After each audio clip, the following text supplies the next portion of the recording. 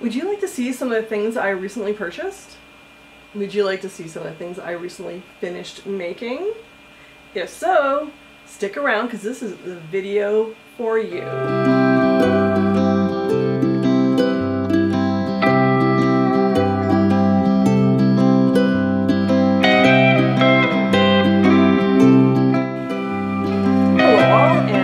To Killer Kitsch Lizzie, my weird little place where I like to create things by sewing or knitting or other crafts. And I keep adding more crafts to my list of things to do.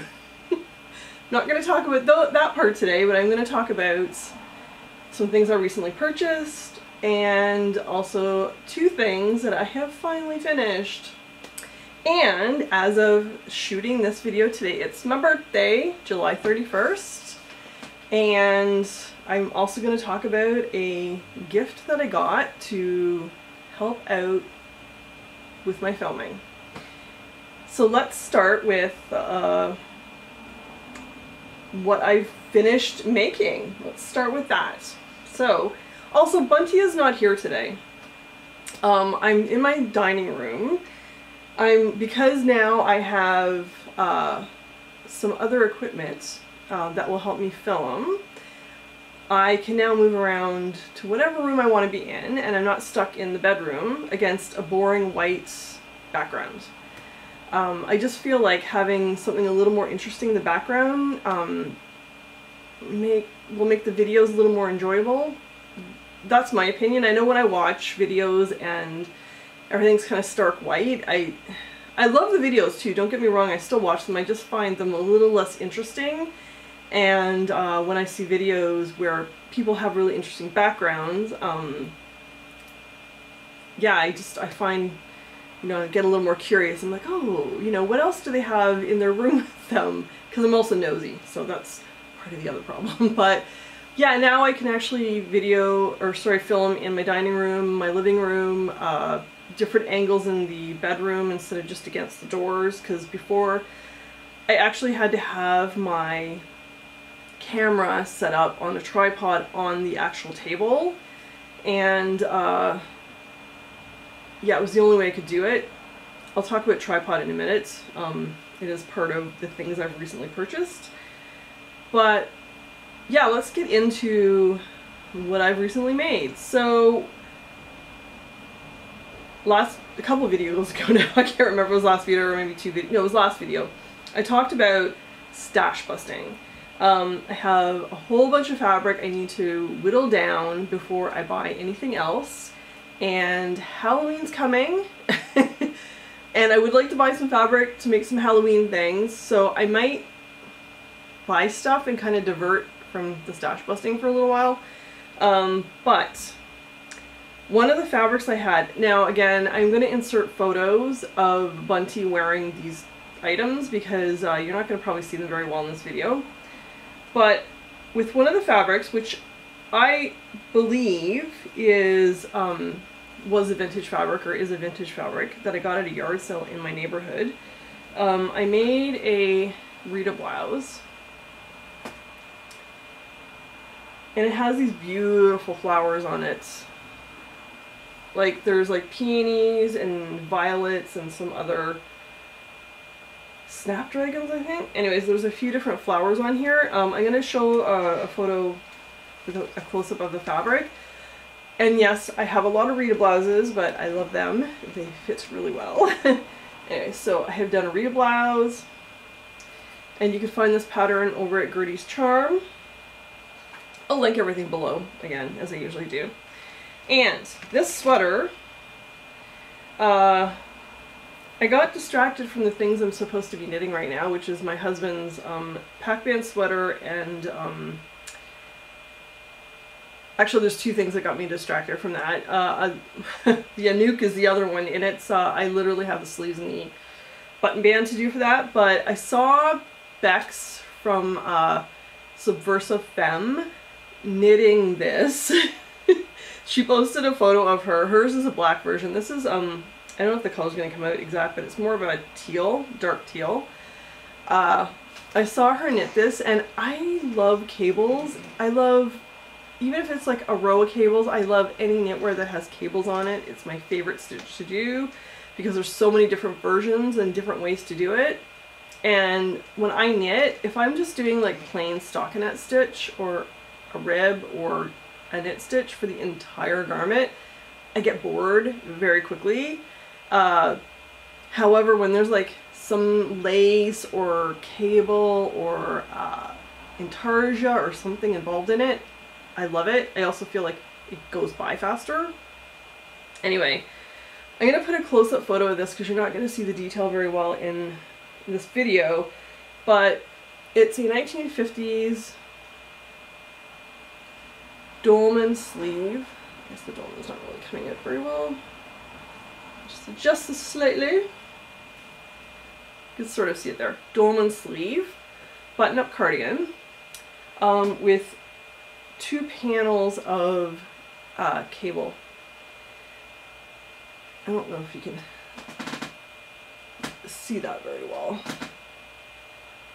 If not, like I said, I'll put a few close-up photos of the cable detailing and the I'll put like a photo of the pattern. I'll put a link to where the pattern's from. This knit up very quickly. It is DK. I do work with a lot of DK and worsted, not because of the speed of knitting, but because in southern Ontario, where I'm from, I'm in Toronto, the wind chills are insane in the wintertime, and I layer. And having heavier knits makes a huge difference. So I really love how this turned out. A couple of things. I added about 2 inches of length. Bex and I have similar figures, and we're both short-waisted. Now, a lot of crop cardigans from the 1950s tend to fit me well, like they sit properly on me. However, I did notice, and she even mentioned it, that it was a bit shorter than she thought it was going to be. So, and I have a belly, which will and large boobs and a belly, which will pull the cardigan, the waist of the cardigan up a bit more. So what I did was I added 2 inches in length. I did not adjust the width at all because it is a pattern that has larger sizes. And the length came out perfect. It fits me perfectly. Also, I made the sleeves slightly longer.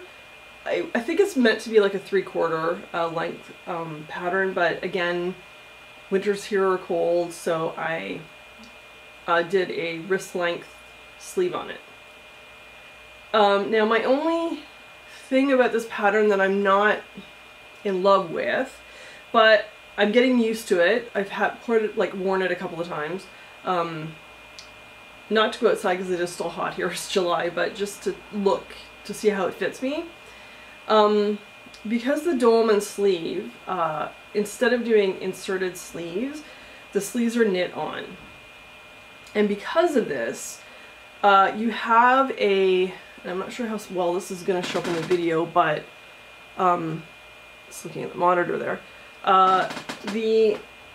there is a seam that runs along the top of your shoulder and down the top of your arm, which when you normally do inset sleeves, the only seam is underneath, so you don't ever see a seam up here. And I'm not sure how much I like that. That is kind of the only thing for me that I find a little weird, but maybe I just need to get used to it, because I'll be honest, I love this pattern. I love how it fit me. It fits perfectly. Like, I don't feel like anything is too tight or fitting weird in the waist, or because sometimes to fit my bust, I have to adjust the waist, and you know, because a lot of patterns from the 50s, you know, the waists are much smaller. Anyways, no, this fits me perfectly. So would I make this pattern again? Absolutely, I would. I wouldn't even let the that top seam deter me. It's the perfect weight with the DK. It's not too heavy. So this could be a really good spring and fall sweater as well, and then in winter I'll layer with it. So those are the 2 things that I have recently made. Now, just before I move on to the things that I've recently purchased, I just wanted to talk a little bit about my birthday. I'm not a huge, I don't really like to celebrate my birthday. Not an age-related thing at all. And I'm not going to get into the whys, really, other than I personally feel that there's like a jinx or a curse on my birthday. Not nice things tend to happen on or around my birthday. So I now have decided to not celebrate it on the day. Like, meaning having a party or going out and other than going out for dinner with my husband tonight. So what I've been doing is I'm doing it on a day or a couple of days before, and what we did is this weekend we did a bunch of things that were fun for me to do. Well, my husband enjoyed it too, but and the biggest thing was on Saturday night we have a backyard. We do share it with our neighbors, but it's a fairly decent sized backyard, and we have a projector and a movie screen, and we do backyard movie nights once in a while. And we did a showing of The Creature from the Black Lagoon, which is one of my all-time favorite movies. The first one. I mean, I love all the ones that were made, but the first one is my number one. And I try to watch it at least once every summer, along with Jaws and sometimes Piranha. Yeah, so we had a whole bunch of friends come over. We watched a cartoon before, and then we watched the actual movie. And my husband and I also run like a monthly movie night called Killer Cinema. I'll link that below, in our neighborhood. It's actually at a gamer bar. They have a second floor, and on that second floor they have music or other events. So every Friday, the first Friday of every month, we have our movie night there. But this one was specifically done for me in our backyard and my friends. So that is how I sort of celebrated my birthday without doing it on the actual day. So, and then I got, some lovely gifts from friends. Some of them are behind me here. And flowers, these beautiful flowers. And yeah, so that is what I did for I called it my unbirthday. As I set them in my living room, so you're going to see our china cabinet and the table. Also, this is where I sew.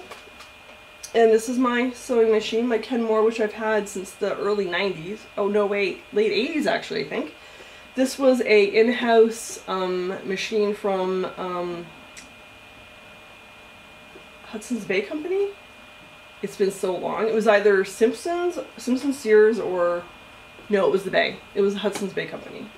And then behind is my serger. What I do is when I need to serge things, I just move the serger onto the dining room table and I serge from there.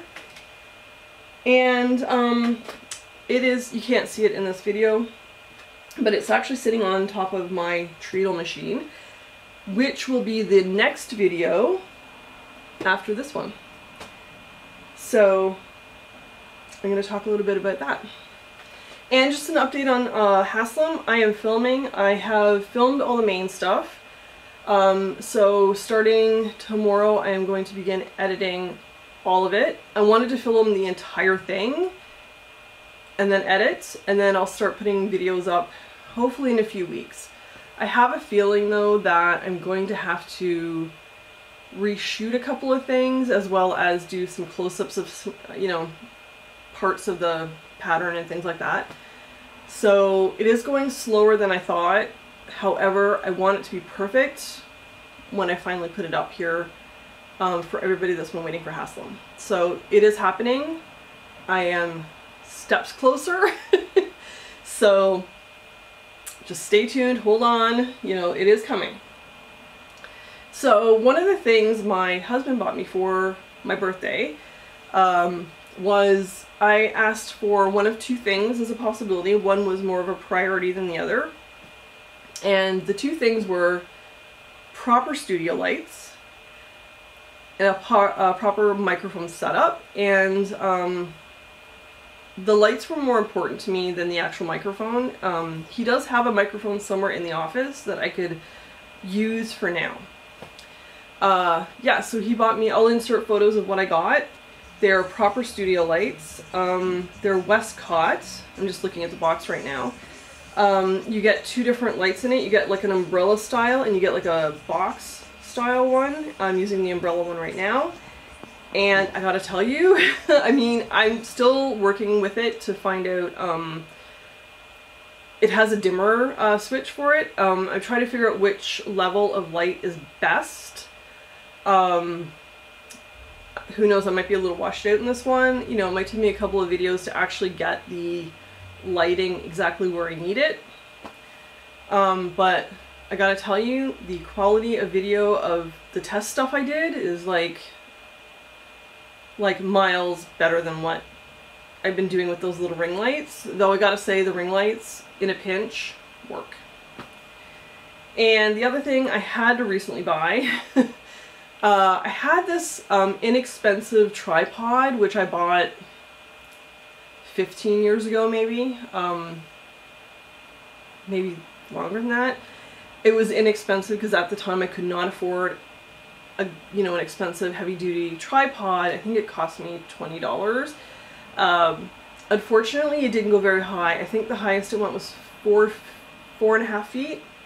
It was all aluminum, not very sturdy, and if I was putting my camera on the tripod, it always had to be on the table.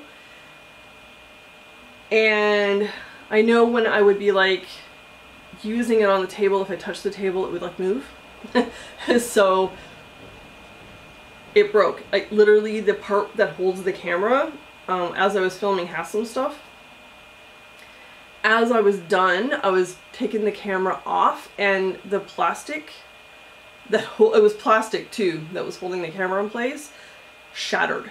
Like it broke into a bunch of pieces. And yeah, I just said, you know what, screw it. I went immediately and I bought a really good tripod. So that is also going to allow me to move around wherever I want to go because I don't need a table in front of me to put my camera. So that was a purchase I had to get. It is, I can't remember the brand right now. Again, I'll post a link to the tripod I bought because I'm telling you, it was worth the money. It was a few $100s and it was worth it because it goes up to like 7 feet tall. So not that I need it to be 7 feet high, but it will go up to 7 feet when you extend it. The other thing I bought was for making belts for my dresses. Like I have a lot of leftover material. However, I have some vintage resin belt buckle slides. I think they're meant more for scarves actually than belts. And I did test a belt out on it. It just slides out constantly every time I like bend over or even move a little bit. So I want to make proper belts with the little holes in it. And I want to learn actually how to make resin belt buckles. You can make the ones that actually do have, I don't know what that's called, the little tom? I don't know what it's called, that goes into the holes basically. Or I want to buy, you know, I'll buy vintage ones, right? Anyway, so I went ahead and I got myself a punch and the eyelet setter. And I bought these both at Michael's. They're actually meant for leather, but I know that when you properly make a belt, you're putting belting in between the fabric, and you do need a proper punch to get through all of those layers. So I have bought that. I bought the eyelet size that is meant probably for belts. It is, it does not say. I don't know. I eyeballed it. It looked right. Anyway, so I bought that. And the other thing I bought, and I think everyone should have one of these, and I did have one of these years ago when I moved in with my husband. Oh, not husband at the time, but I had a portfolio, like an artist portfolio, full of all of my rulers. My graphic design rulers and all of my French curves and a whole bunch of other sewing rulers. Like this one included. It was a blue one, the one that I had. I bought this a while ago. I replaced this one a while ago. I've also replaced all of my French seam or sorry, French curve rulers, because I lost that portfolio at some point in the move. I do not know where it went. This is the second time a art portfolio has gone missing during a move. The first one had all of my photos and negatives. I actually have a diploma in photography, and yeah, I don't know why I didn't store the negatives separately from the photos. I did not. Lesson learned. We'll never do that again. Yeah, so I thought I would learn that lesson again with the other portfolio and pack these separately. I did not. Anyways, the one ruler that was missing was a pattern maker. You probably can't see it very well if it's see-through. Hold on. Nope, still can't see it. Oh well. It is a pattern maker ruler, and it was the only one I didn't have, and I have since replaced it. This one's in centimeters. I think I might still buy another one in inches, just so I have both. But yeah. Replaced this finally. It took me years. This was the more expensive of the French curve rulers to get. So, that was my little mini haul, I guess if you want to call it, as well as an update on what's going on with me, as well as what I finished making. I also have a whole bunch of stuff cut out from the fabric, which is part of the whittling down process. So I do still have, and they're all things that are, well, part of them are still things that I was working on. But one of them is a dress. I used the rest of the fabric I was going to use for my husband's yoke from his Presley shirt. Instead of shoving it back into my stash, I actually cut out a dress from that. So, and then I'm going to use part of the stash for the final Haslam top. So yeah, I'm going to whittle through that stash. Although I am going to warn you right now, I'm going to be buying Halloween fabric. Because I do want to make, every October I make myself a Halloween outfit or two. And this year I'm doing separates. I'm going to do a couple of tops and a skirt. Which also reminds me, upcoming, when it comes to that, I'm going to be doing a Halloween skirt. And I'm going to be doing a Cricut tutorial, how I use Cricut for sewing. Or, you know, one of the things I use my Cricut for sewing, to create that skirt. So that's also coming soon.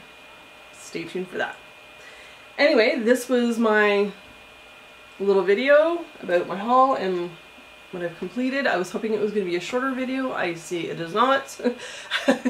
I tend to waffle on, but you know, a few updates in there as well. So I hope you're having an amazing day and an amazing end of July.